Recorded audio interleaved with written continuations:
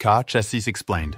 The vehicle's engine and transmission loads, as well as other parts and people inside, are supported by the chassis. It is a sturdy metal frame that is capable of carrying a whole load of a car in a static or dynamic condition. As the title suggests, we'll break down the explanation of your car chassis, covering the fundamentals. Let's get to it.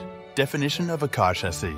A car chassis is a load-bearing structure that supports the load of a vehicle. In other words, the term chassis should be used to describe the portion of a car's structure that carries weight.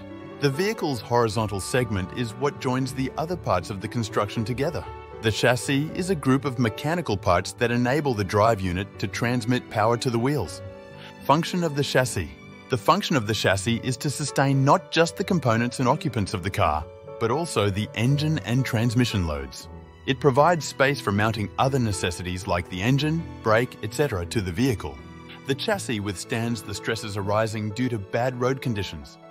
It also withstands stresses during braking and acceleration of the vehicle. If you have found this video to be interesting, just a friendly reminder to subscribe to our channel if you haven't already. And let's continue with the video.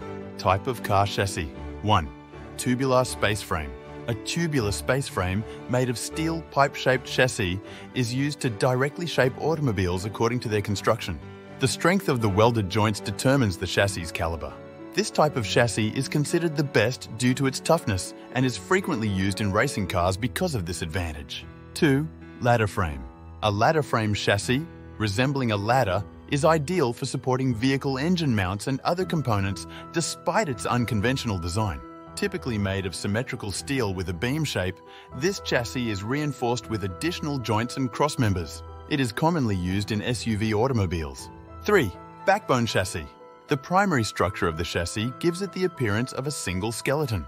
It connects the front and back of the car by running through the center. The backbone chassis is also known as a single chassis, but it has several drawbacks such as its high cost. 4. Monocoque chassis.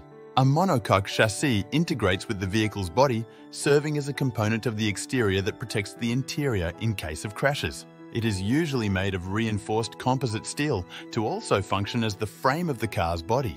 The main requirement for chassis material is its strength to support the vehicle's weight. 5. Aluminum space frame.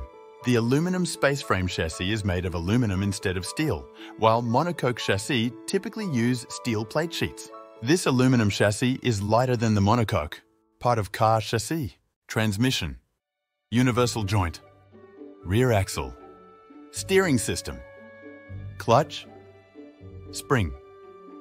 Shock absorber. Stabilizer bar. Braking system. Wheels and tires.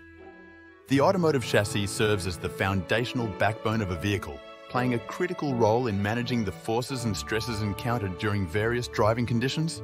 When navigating rough roads or accelerating, the suspension system relies on the chassis to endure these challenges, ensuring stability and performance.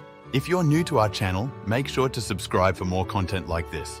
Don't forget to like the video and leave a comment if you have any thoughts. And we'll see you in the next one.